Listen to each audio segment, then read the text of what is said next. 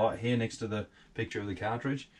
When you need to empty it, that light will come on. If it comes on at night and you're going, oh no, I still got to use it for the night, it's all right. It just means you're getting there. It's not quite full, but you need to be thinking about it pretty soon. Okay, so now for the fun job. I know you think you can get through without having to do this your whole trip, but believe me, if you've got a family of 4 or more, it's likely in a day or two this is going to be getting full, because they'll probably be flushing quite a lot more than they should. So try and minimize how much they flush. There's a limited capacity on the toilet. It's a completely standalone system, doesn't use any of the water in the other water tanks, doesn't use the same drains. It's all self-contained. So as I showed you before how to use the toilet inside, now when the little red light comes on, it means you've got to do this job. To empty the toilet, you unlock it, open the latch, twist it open, make sure you fold the latch back in. If you leave that open, it will just smack it in the caravan, put a chip in it. So just fold that back in, open the door. So make sure no one is going to use the toilet when this cartridge is out, because you're going to create yourself a bit of a problem. So to pull this cartridge out, there's a little catch here. You lift that up and you grab the green handle. You basically squeeze it and pull the whole thing out. That's it, like that. Now you can wheel this to a waste disposal in the caravan park.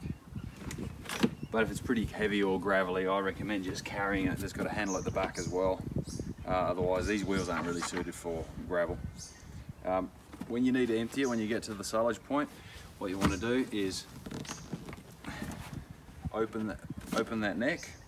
There's a vent button here as well. What you'll do is you'll hold your breath as best as you can. You do this part quickly. You undo that lid, put it down. You hold that by the handle here, like that, by the back with your thumb over it. When that's off, you run in there and you tip it out. You hold that button so it lets air in, so it drains a lot faster. When you're done, make sure you turn upside down, shake out anything that might still be in there, and then you get away from that dump point as quick as you can. You grab some water, pour some water through here, put maybe 5 litres in, put that back on, give it a good swish around.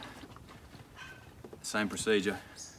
Hold your breath, undo that, get ready for it, run in there, press the button, dump it, run away, put that lid back on, fold it away, and you're ready to go. Make sure the handle's tucked away, and this is the fill neck.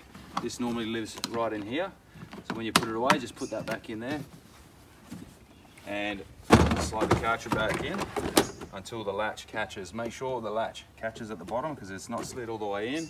The seals won't line up and you might have a problem. Now, as I said, this is a self-contained system, so you've actually got its own flush water as well. So I'll show you how to fill that as well.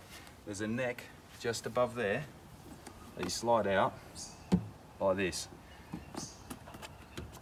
The little funnel I showed you before, you need to get that out, so you can flip that open, grab that funnel, you undo this lid. This one's clean, so you don't have to hold your breath. You attach that funnel, and I find if I tip it this way and make it flush with the wall and push it down, hold underneath, because this thing's flimsy, so make sure you hold it when you push that funnel back on. And there's a little pipe here on the right with a max on there, so you'll fill in here and you want to get it pretty close to the maximum. Don't go over, because it'll spill and create mold. It might spill over the top as you drive it until you get to the maximum. Make sure you don't lose this funnel when you're done. Put the lid back on, fold that away, put the funnel away, fold that away, and you're done. Unlatch that, give it a push. The rubber's pretty good seal. Close it and lock it. You probably don't have to lock this on. I don't think anyone's going to be stealing anything in there, but it's probably a good idea to lock it anyway, just in case.